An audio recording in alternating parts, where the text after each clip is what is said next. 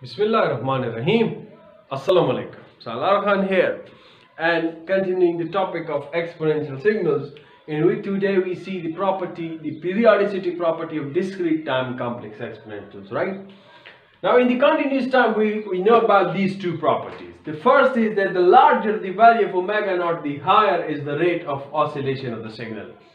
You know this, right? As you increase omega naught, frequency will increase, which means frequency is what? It's the rate of oscillation, the number of cycles per second, it will increase, right? And this complex exponential j omega naught t is periodic for any value of omega naught. It is periodic for any value of omega naught. But this, if we come to the discrete time, which is exponential j omega naught n, so its periodicity is in a certain range. Its periodicity is in a certain range. Is that okay? Now we'll come to that range, fine. But first, let's say we consider this signal exponential j omega naught n, and we increase the signal, which means now we put omega naught equal to omega naught plus 2 pi. So let's say we have it over here, exponential of j omega naught plus 2 pi into n. So which means that this would equal exponential of j omega naught plus j omega naught plus j 2 pi multiplied with n. Or I could say that this would equal exponential of j omega naught n into exponential of j 2 pi n. Now these n would be integer values, and we know that exponential of j 2 pi n is equal to 1. So this implies what? This implies that exponential of j omega naught plus 2 pi times n is equal to the same signal as exponential of j omega naught n, which means by replacing omega naught by omega naught plus 2 pi, we have the same signal exponential of j omega naught n, which means that we got the same signal back. Now in continuous time signal, you get a new signal with any other fundamental time period. Over here you got the same signal back. Alright, so which means that now over here, if we conclude the range, so the range would be from 0 to 2 pi. So in the discrete time signals, we have the range of omega naught in between 0 and 2 pi. Or we can also say it from negative pi to a positive pi. This is if you talk about the range. Now where is this maximum, where is this minimum? So you know that the frequency is maximum at omega naught is equal to pi, okay? Let me tell you that frequency is maximum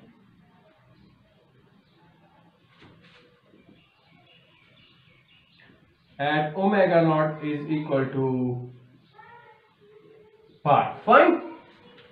Now I have some other points also. Signals whose frequency is near to pi is a high frequency signal. So I will write it over here. Sorry. Signal whose frequency is near to pi. And let me read out from the book, so if I could have any other point as well. Alright. So the exponential at frequency omega naught plus 2 pi is the same at that frequency omega naught, right? So the signal with frequency omega naught is identical to the signal with frequencies omega naught plus 2, plus minus 2 pi, plus minus 4 pi, etc. So we have a range which I have written over here, fine? Because of the periodicity implied by equation 1.51, which is this one, what happens is, so let me drink a sip of water. Ramadan is over, so we can drink now. Okay, so because of the periodicity implied by this, the signal does not have a continually increasing rate of oscillation as omega naught is increased. This signal, they're talking about this signal, that this does not have an increasing rate of oscillation as omega naught is increased. Why? Because we saw it, by getting till 2 pi, it is coming back to its original value. We see further. Rather, as we increase omega naught from 0, we obtain signals that oscillate more rapidly until we reach omega naught is equal to pi. Fine. So the signal frequency is maximum at omega naught is equal to pi. As we continue to increase omega naught, we decrease the rate of oscillation until we reach omega naught is equal to 2 pi. So from pi to 2 pi, the rate would decrease, which produces the same constant sequence at omega naught is equal to 0. Therefore, the low frequency discrete exponential values near omega naught near 0, 2 pi and other even multiples of pi with high frequencies are located plus minus 2 pi or multiples of pi. So over here I was writing this point, a signal whose frequency is near to pi or other odd multiples of pi. And odd multiples of pi, this was the point I was checking in the book. Odd multiples of pi have a higher frequency. No, it's a high frequency signal. Okay, signals whose frequency is near to pi is a high frequency signal, because the frequency at this point are higher. Whereas the signals whose frequency is near to 0 or 2 pi, so let me write, I will not write it full again, 0, 2 pi, or you can say even multiples of pi,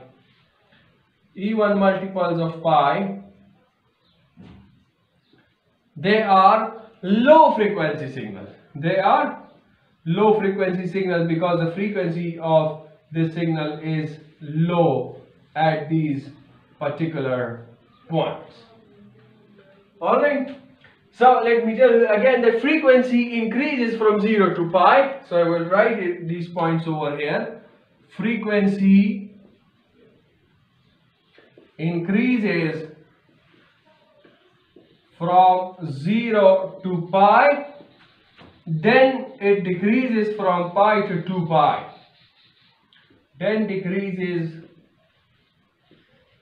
from pi to 2 pi, and then what happens?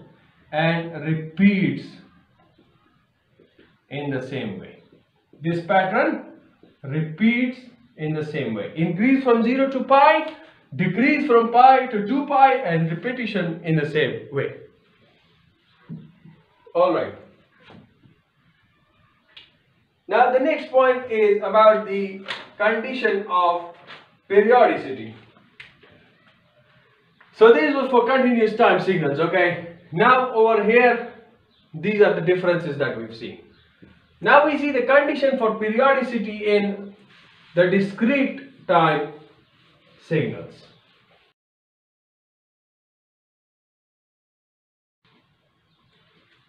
So if I give the heading condition for periodicity. Now we know that for periodicity, what is the condition? That x of n should be equal to x of n plus capital N. Isn't it so? And what do we have? The signal over here is exponential of j omega naught n. So this should be equal to exponential of j omega naught n plus capital N. So this implies what? Exponential of j omega naught n is equal to exponential of j omega naught n into exponential of j omega naught capital N. Fine.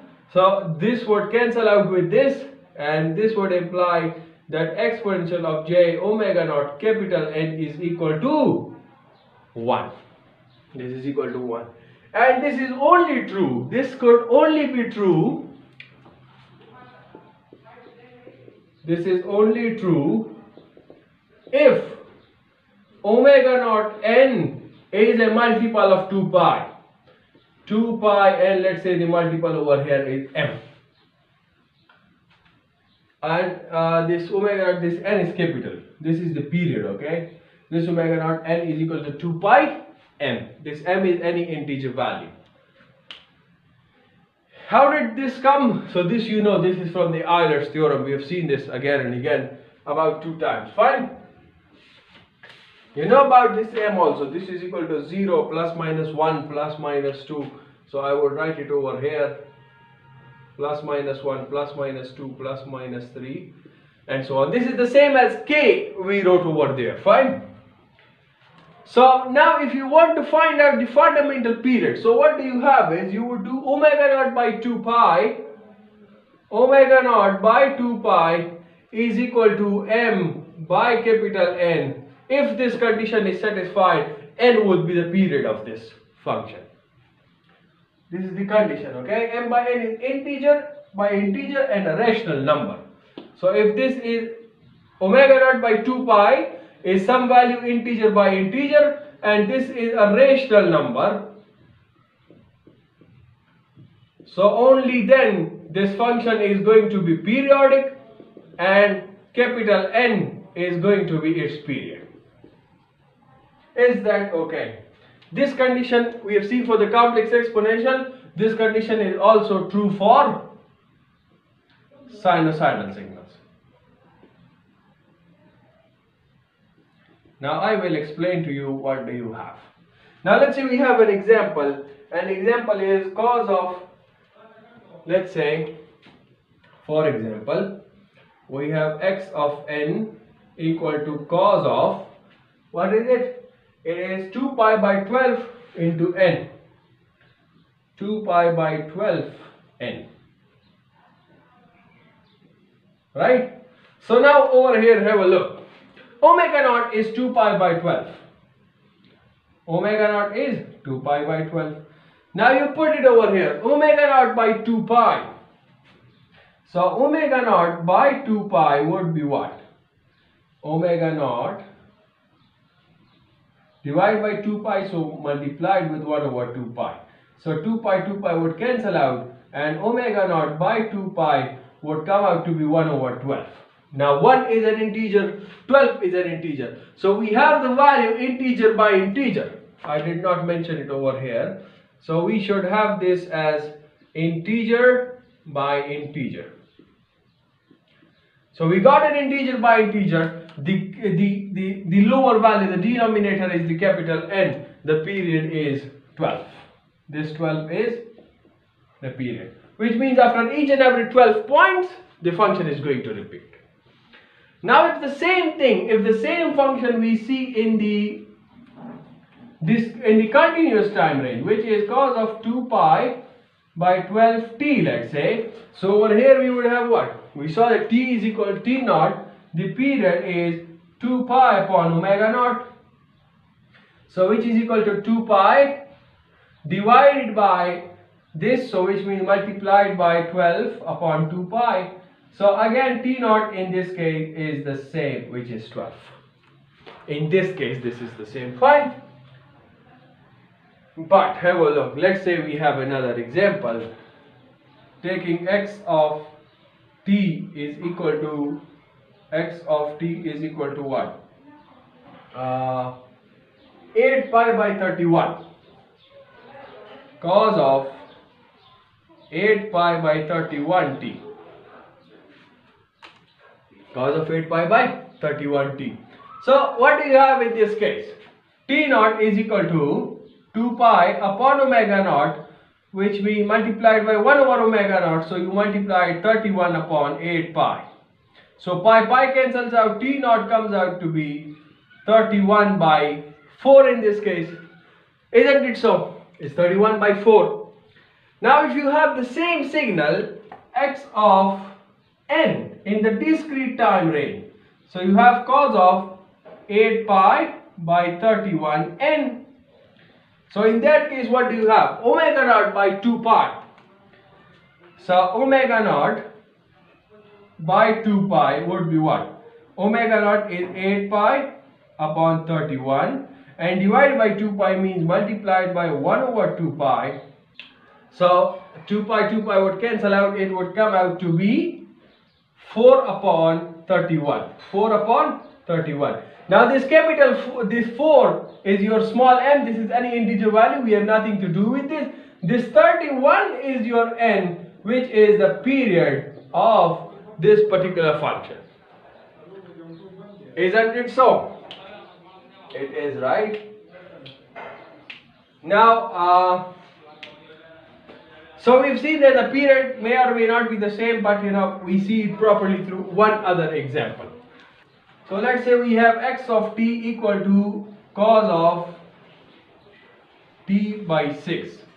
So have a look here, omega naught is equal to 1 over 6. So t naught would be 2 pi by omega naught. So 2 pi divided by 1 over 6 means multiplied by 6. So this would be called 12 pi, right? But now if you consider this x of n, so you have cos of n by 6.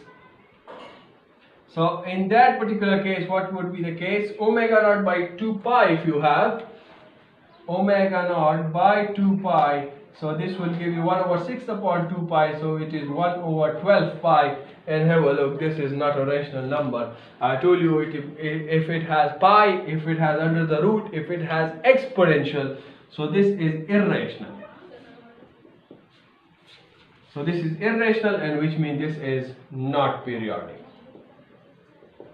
This is not periodic. So it is not necessary. So you write down a conclusion for yourself that it is not necessary that if a signal is periodic in the continuous time domain, its counterpart in the discrete time domain must also be periodic. This is not necessary. Fine. So if I read from here, it is not necessary that a signal in continuous time domain and discrete time domain have the same period. This is also not important. So you have two conclusions from this. So conclusions you write for yourself, okay? You write for yourself, I'm telling you. Conclusions. So number 1 and number 2. So number 1 is what? That if a function is continuous time, a function in continuous time is periodic, it may or may not be periodic in discrete time. This is number 1. Number 2 is that if a function is periodic, that a function if periodic in both continuous and discrete time, so it may or may not have the same period in continuous and discrete time domains. So that's all about it. That is finally all about it, and I think I have no other point to read out from the book. And so it gave me 31 by 4, it gave me 31. Why? Because in this the time is infinite, so it has each and every point included. But over there it has 31 by 4 is not included. It only has 31, it has 32 the next point. So that is why. That's all about today. The conclusions, I believe you have written it down for yourself. That's all for today. That's all about this lecture. See you in the next lecture very soon, inshallah, with the unit impulse and unit step functions. Till then, take care of yourself and everyone around you. Goodbye.